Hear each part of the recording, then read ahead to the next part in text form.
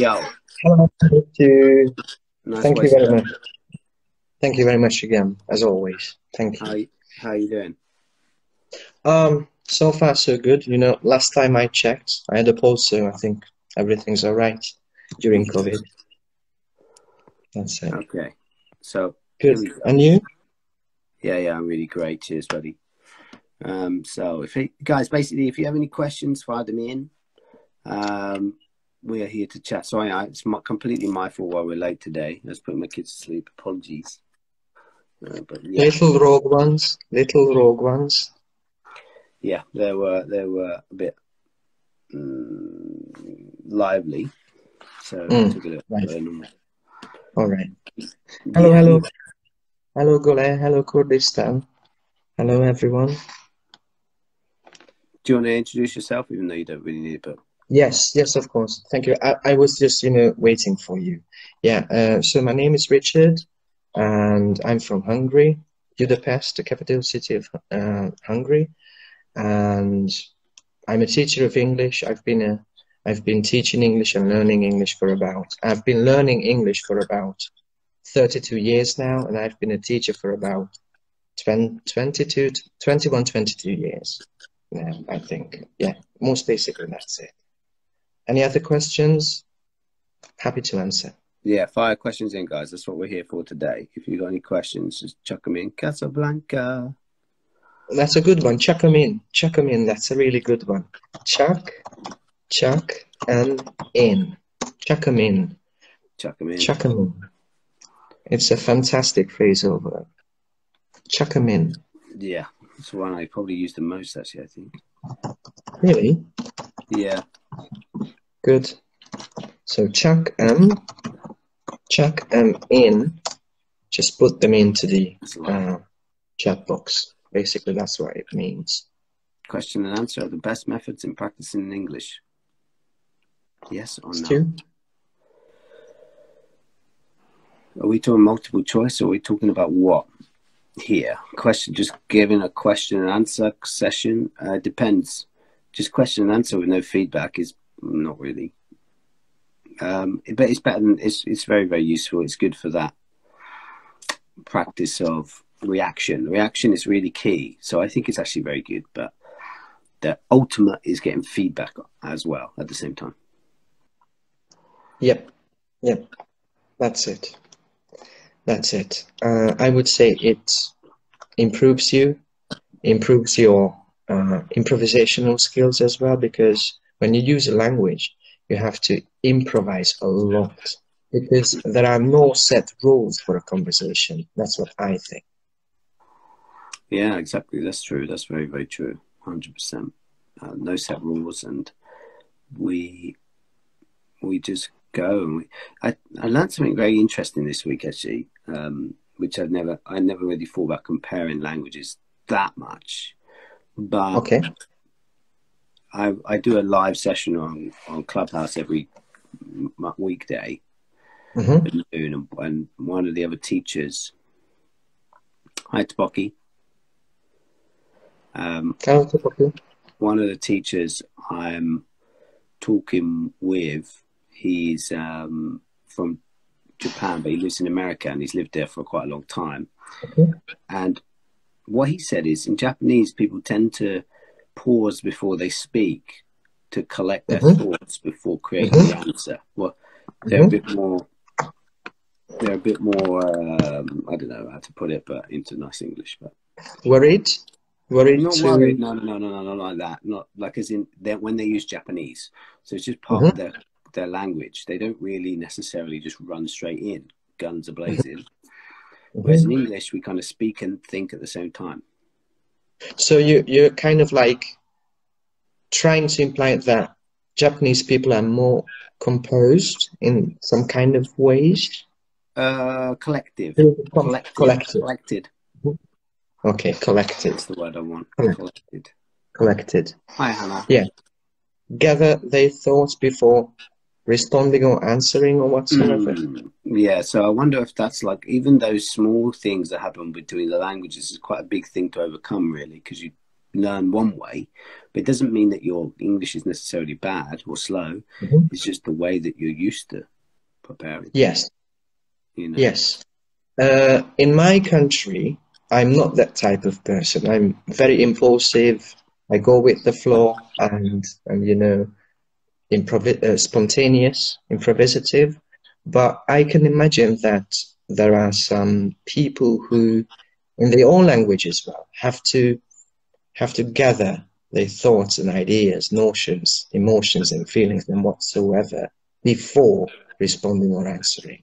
I can understand that perfectly. Yeah, sure. Gotcha. Any questions, guys? Find them in. Someone's doing IELTS soon. IELTS talk about the barriers of speaking fluently, someone said. What barriers are there when you speak? One minute. Charles says, what should we do talking to someone? And Charles, can you fill in the gap there? You haven't finished the sentence. If you can make it everything on that, then we can do a good answer for that one. So what barriers are there for speaking fluently, do you think? First of all, overthinking, maybe. Overthinking things. I mean, because, you know, I'm a non-native speaker and I went through this kind of process, I used to tend to overthink grammar, most basically. What should I use? Which tense? How should I use it? Is it a rule? Is it something I have to obey to? And I realized that I didn't communicate at all. I was just thinking to myself and not outwards, if you know what I mean. Okay. Yeah, of course. I mean, I think that many people go through those barriers of trying to plan out exactly what they're going to say. But like we just said, English is quite impulsive. We speak and think at the same time. So actually we use a lot of filler language in English, I think, personally. Yes. Like repeating the question. Yes. And kind of making half a sentence before finishing it in our head. You know? Yes, We often change the sentence mid-sentence. So. Yes, definitely, that's true. And for example, there's a feedback question, which is actually not a feedback question, just a filler. Do you know what I mean?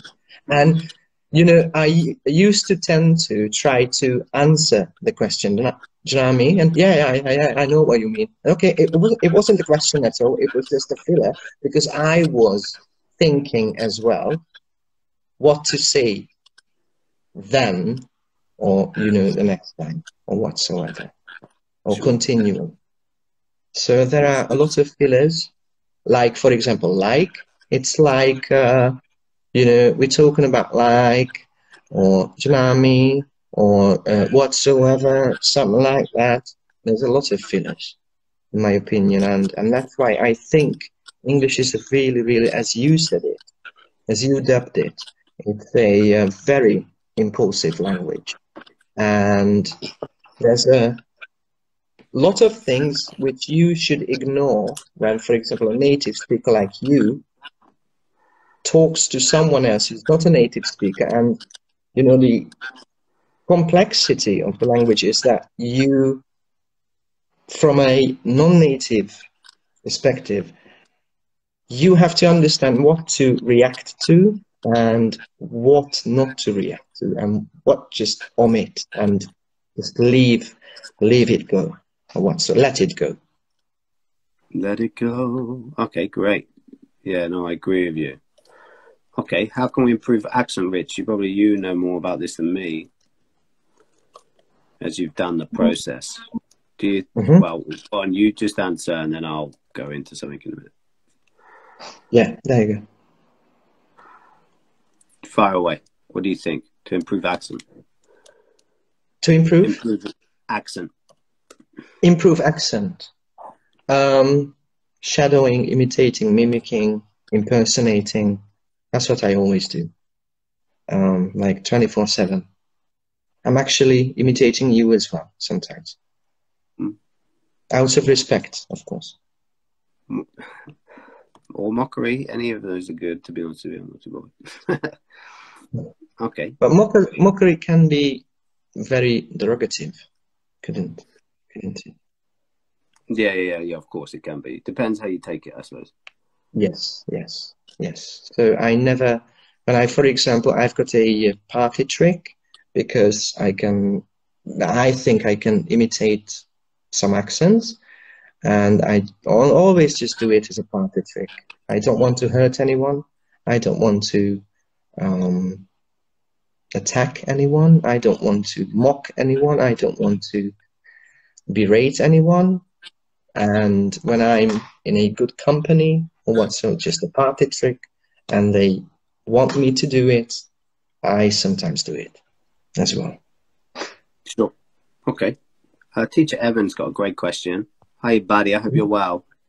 He said, "What up, guys? Do you guys do an American accent when you sing a song? Because most of the British singers do it."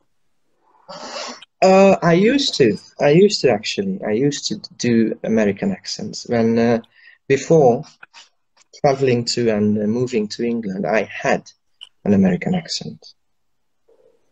Okay. So is that through singing?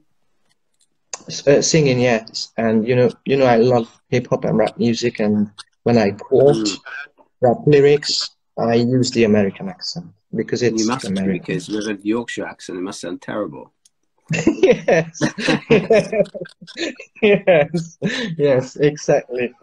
But it's not a Yorkshire accent, you know it. It's an amalgamation of, I suppose, RP and some hints of North, and that's it.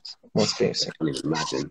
I can't even fathom how to rap with a Yorkshire accent or another accent, to be honest with you. That's a really good phrase. Fathom. Unfathomable. I just learned it about a week ago. Unfathomable. That's a good one, I think. Unfathomable. Unfathomable. There you go. Unfathomable. How would you break this word down? Unfathomable. To fathom something isn't it to understand? Yeah. So unfathomable. What's that? Comprehend. Comprehend. Yeah. And basically, unfathomable and basically incomprehensible are basically the same, aren't they? Or similar, very similar. Very similar. There's always a nuance. So I would hate to say that they're exactly the same. There's rarely a one that they're exactly the same. Yeah, exactly. And I've got groups like C1 and B2, C1 level, you know, and we have, you know, these multiple choice tasks, exercises, whatsoever. And that means the same. No. Economy. For example, I had a experience that was the word convince and persuade. And as I can remember, persuade was the correct one there. And my student said, "Oh, it means the same in Hungarian." And I said, "Yeah, in Hungarian it's the same, but in English they are not the same." Okay, well there you go. That's interesting. And basically fathom and comprehend, they're just from different origins pretty much. That's when those pairs kind of come together, they usually are from two different origins. Fathom is the Old English version, and then, from Germanic, but went into Old English, and then comprehend is obviously Latin based. Latin. So Latin. Fine. Yeah, you know, because of the th sound, maybe it's a Norse origin to it. Fathom, like Thor, Thursday. They had the thorn symbol, didn't they? So. Yeah, that was the futhark. It's called the futhark, I think. That's the symbol. The Viking runes, the futhark is symbol of the th sound. So maybe that's why it's Scandinavian, Norse, Germanic, Proto-Germanic. I'm not sure, but that's what I. There you go. Words like, I'm pretty sure mother is a a French word. I got a feeling it's a French word. I don't know why I'm thinking that. Let me double check. I'm probably wrong. I think maybe it's Latin. Madre in Spanish. Madre. Or something like this. Maybe Maybe. it's come from, yeah, but if it's from French, then it's from Latin technically. No, mother is not from French. It's from Old English. That's interesting. There's some maybe it's extended family. Extended family is from French, like cousin, aunt, uncle. Maybe close relatives will be from Germanic because cousins definitely from French. Because they wouldn't have added those words until later on. Anyway, I've kind of gone off track here. Is there any difference between teacher, coach, or instructor? Yeah, there is. Do you want to? And tutor as well. Tutor. So do you want to tackle it? No, I wouldn't, because I'm I'm a little bit thorn between these things, like what's a tutor, what's a teacher, what's a trainer, I think a teacher or a person who educates is all at the same time, kind of, in my opinion. Teachers are more like they go through this method in this order. Instructor is like they just tell you what to do. Instructor is definitely they just tell you what to do because it's instruct. Coach is more like they deal with situations and adapt. That has always been my understanding from when I was a football coach. There really doesn't a big difference between it. It's like a coach is assessing and adapting at the same time, whereas a teacher kind of traditionally a teacher does it in an orderly fashion.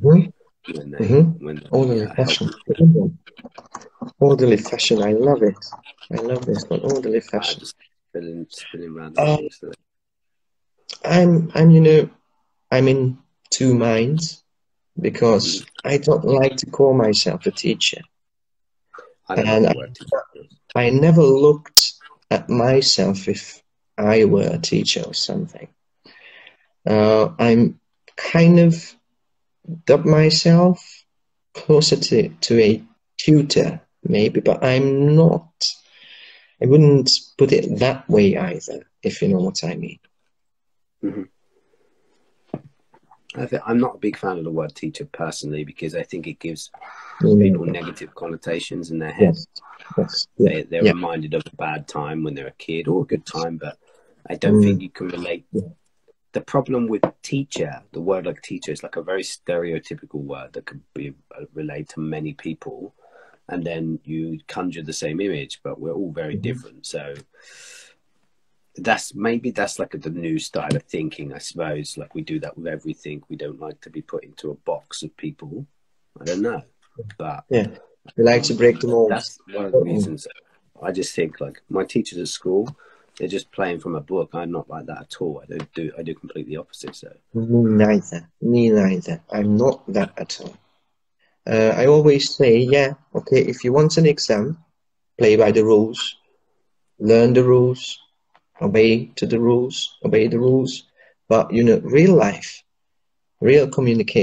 communication is something totally different. It's like chalk and cheese. It's like chalk and cheese. Yeah, it really is. Okay, this has come into the thingy as well. How can you improve intuition?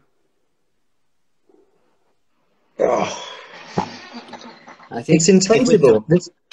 I think we're really probably talking about how can we improve reacting to English instinctively without having to think too much.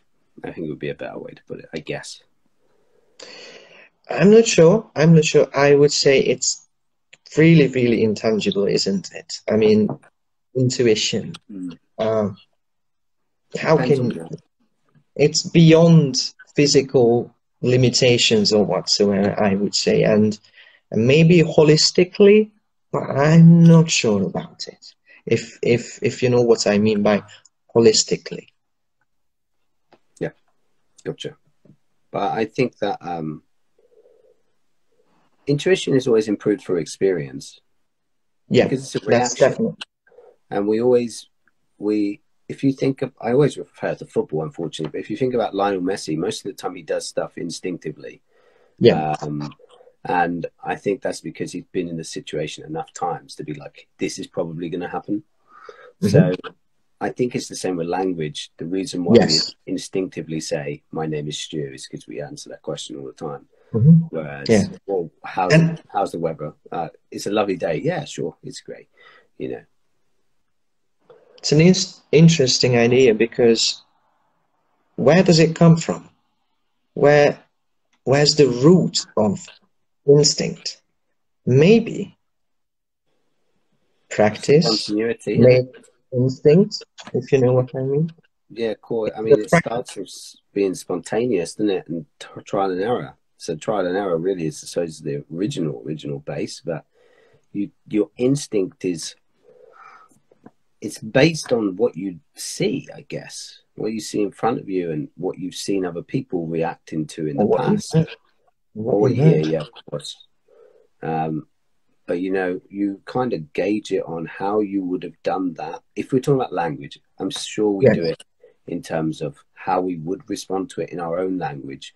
And I think that's where confusion comes in from the beginning when we learn a second language, because we try to translate. So that's where people don't like to translate. But translation is all part of the process, by the way, guys. You can't just be like, I can't translate ever. Yeah, I think the I more used times to, you go through those experiences, the less times you need to translate, because you get that yes, repetitive pattern, and that's where yes, intuition comes in. So if we're talking about response to a person, to respond to someone intuitively, it's just the amount of experience you've had answering those questions, I guess. That would be, or being in that experience anyway. yes, definitely, yes, definitely, because there are some people, not you, for example, because but let me tell you something. When I first saw your IG live, I couldn't understand every single word you were saying or you were telling. Now I just don't care, because we had how many, like 5 or 6 lives Yeah. together, and before that we talked for minutes or something like this, and now I just don't care, because it's all holistic. That's why I said it, because I'm used to your tone, your voice, your mannerisms, or whatsoever, and now I can holistically kind of expect what you are going to say, how you're going to say it, and I don't need to understand every single syllable if I want to understand you. I don't know if you know where I'm coming from. Yeah, of course I do. I mean, I think that we've had enough conversations where I think we have.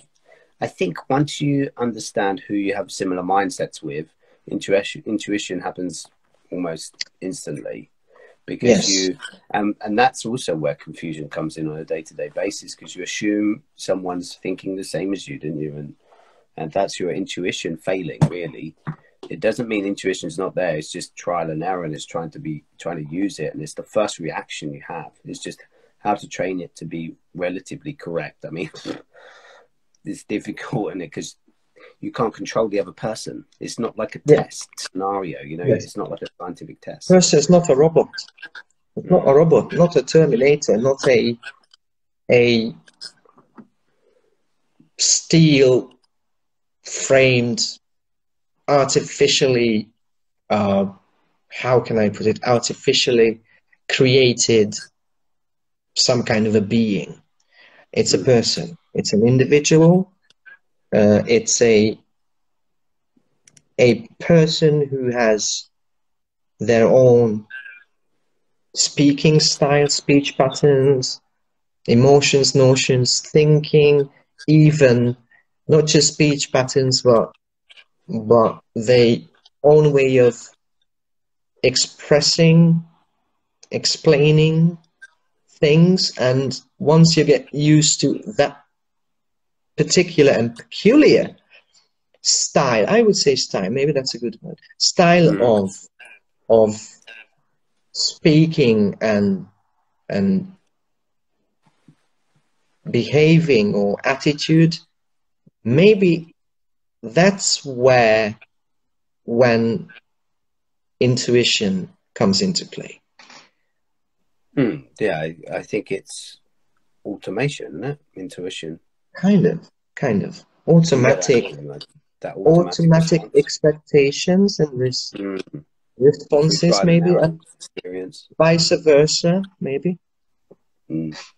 Celta Delta, which is the better certificate? I literally don't know anything about either of these, so maybe you know better than me. Ah, no, I ain't got no Celta. I ain't got no Delta. I pretty much, I've seen a lot of people with Celta. This would be my answer. I haven't seen many people with Delta so far. Delta is a higher level, I think.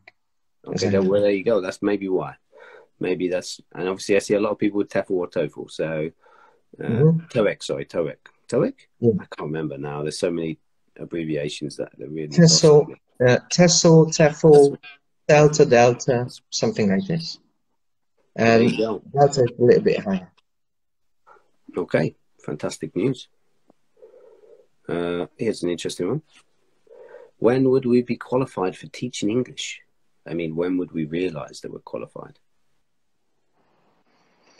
I've got qualifications, but I think I'd been a teacher way before that, or tutor way before that. That's my answer. My answer is, you know, when you're qualified to teach English, when the student understands what you're saying and you've helped the student. That would be my answer. So that's what I wanted to.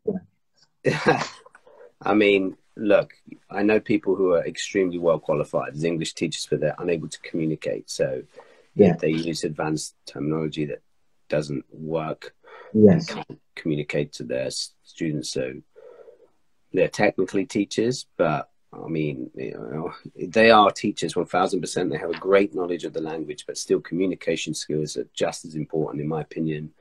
And it's difficult to say, to be honest. I think, look, trying to work out when the day you will be able to be a teacher is like trying to say the day I will be fluent in English. You have to just do it to get better and better and then become the teacher. Because I was never a good teacher at the start, but then I wasn't a good teacher at the start, I should say. But then over time, I'm not saying I'm a good teacher now, but what I'm saying is, like, I've improved over time and I feel very confident in my ability now compared to at the start. So it's just a process of trial and error, same as when you learn to speak. Oh, I was literally shivering, like I was cold or something when I started to teach. When I started my first group lesson, I vividly remember. I was like, "Oh my God, what's going to happen?" But I just went with the flow and yeah, perfected it.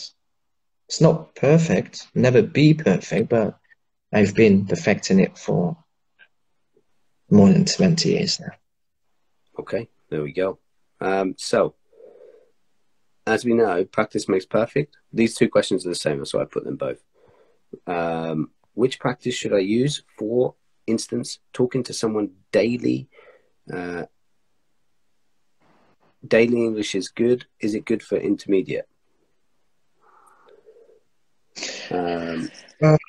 It's like, let me tackle this one here. Please, fire away. If it's not a problem. You know, I'm always confused, really. And I'm telling you why. Because as you said it, just do it, like Nike, you know, just do it, and there's going to be a time which you will never provision or never, you know, kind of predict. But there's going to be a time when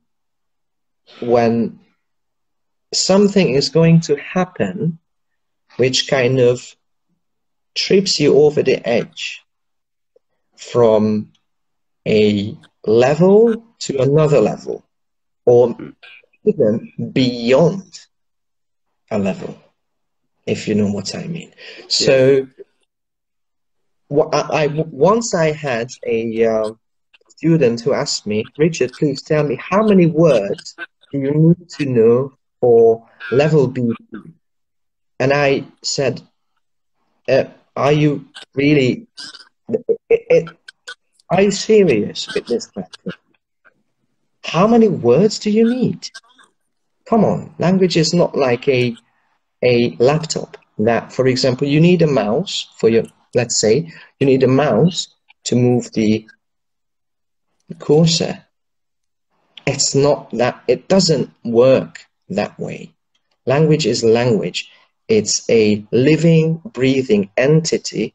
And if I said, okay, you need, let's say, 10,000 words, and you go to the exam, IELTS, whatsoever, you sit in an exam, and there's a, let's say, reading exercise.